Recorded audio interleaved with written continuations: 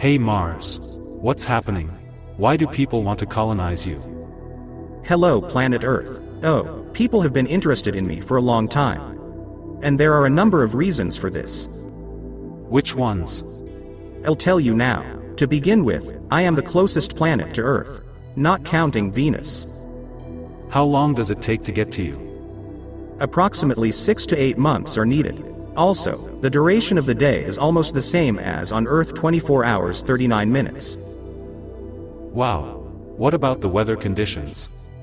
On average, minus 27 degrees Celsius in winter, up to plus 21 degrees in summer.